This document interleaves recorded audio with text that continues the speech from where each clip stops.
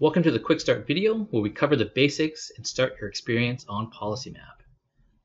To get started, set a location by typing in the address in the search bar above. The map will zoom to the address and drop a pin. If you do not have an address, you can search for places like zip codes, cities, and counties. Searching by places will show the boundaries of that location. The map is fully interactive, allowing users to zoom in and out using your mouse wheel or the navigation buttons on the bottom right. If you do not want to search for individual locations, you can display boundaries using the Boundaries menu. Users can customize map boundaries by removing the labels, changing the line types, width, and even color. Users have control of the underlying base maps with the Map Options menu. From there, users can remove base layers like parks, roads, labels, water, and other symbols to create a cleaner map. Once your map is set, you can begin to add data by selecting a category, then filtering down to the data layer you want to display. Mouse over a place to see the value for each location.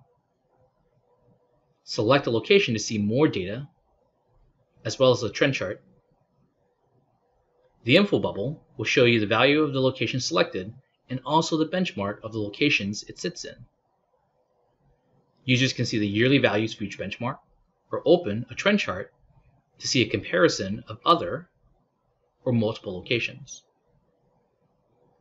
The legend for our data layer will display all the information needed to read the map, including the data title, the year, the variable, and color ranges value. For more information on the data layer, select the eye icon, which will display a description of the data and links to the data source. The legend also allows users to customize the data by changing the year, the variable, isolating individual ranges, or even making your own cut points. Point datasets are address-level datasets like libraries, museums, hospitals, and public schools.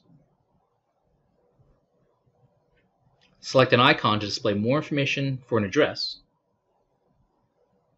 For public school locations, users can see information of the school, as well as the grades, total number of students, or even the demographics of the school. The point data legend allows users to customize the icons by changing the colors, the size, or even the shapes. Use the legend to filter the icons based on the data for each point dataset.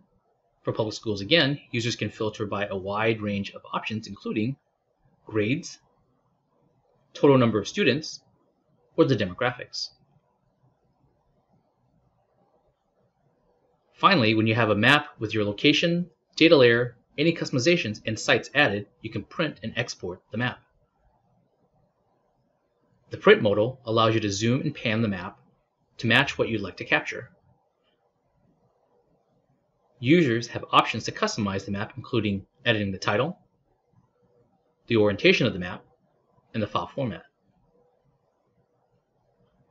We hope you have a fresh sense of how to use PolicyMap. Please visit our support page for more information and a calendar of trainings. For additional questions, please call us at 866-923-6277 or email us at info@policymap.com. Thank you.